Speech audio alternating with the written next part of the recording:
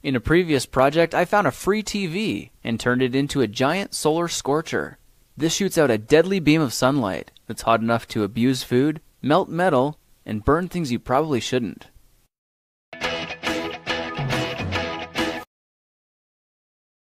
Let's say this beaker full of very warm water is a source of heat. Here's a special type of engine, a Stirling engine named after the Stirling brothers who invented it, got a patent in 1807. The heat from this water is warming the bottom plate of this engine. Give it a little nudge. The engine will run. Now notice there are two pistons. There's this little one up here, the primary, and then there's this big one down here.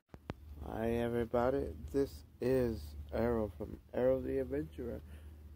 And recently I posted a video on turning solar energy directly into mechanical energy. I'm taking two concepts, one very old, one kind of old, which is the oldest one is the magnifying glass.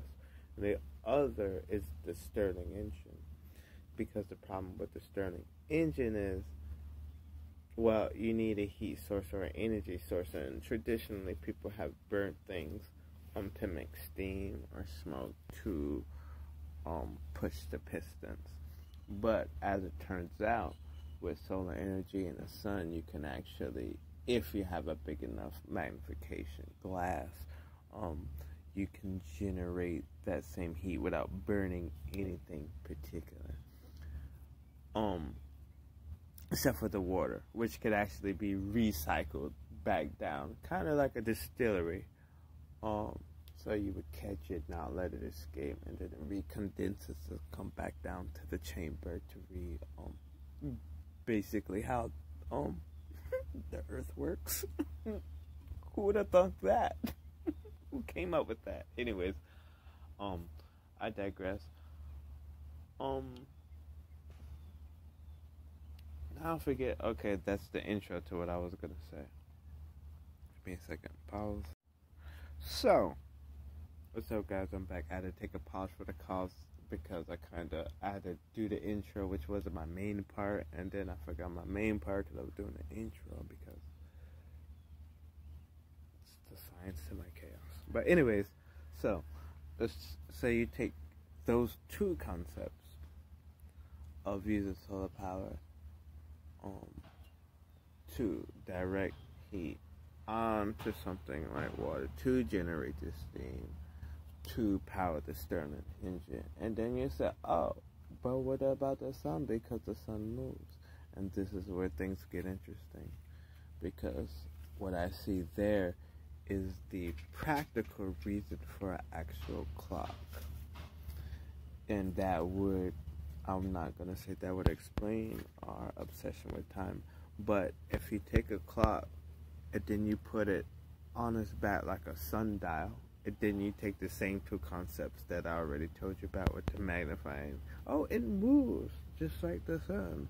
So if you took those same two concepts of the magnifying glass and the Stirling engine, and then you put it on another old concept, the clock, which moves around every so often, like, you know, our rotation or revolution, our particular rotation as Earth, and then our revolution around the sun, in addition to other planetary bodies.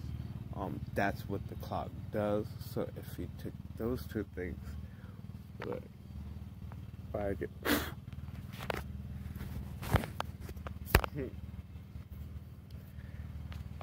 so if you took those three things and put it together, you basically have free energy on a non-technological level.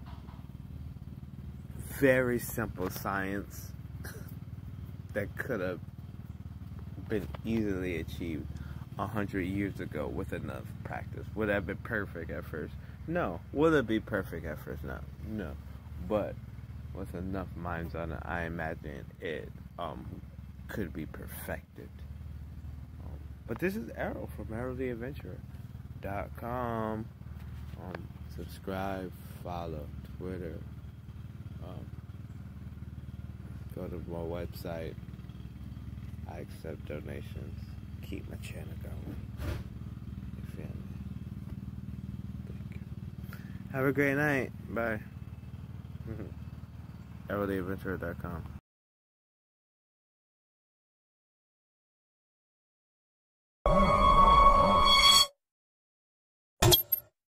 In a previous project, I found a free TV and turned it into a giant solar scorcher. This shoots out a deadly beam of sunlight that's hot enough to abuse food, melt metal, and burn things you probably shouldn't.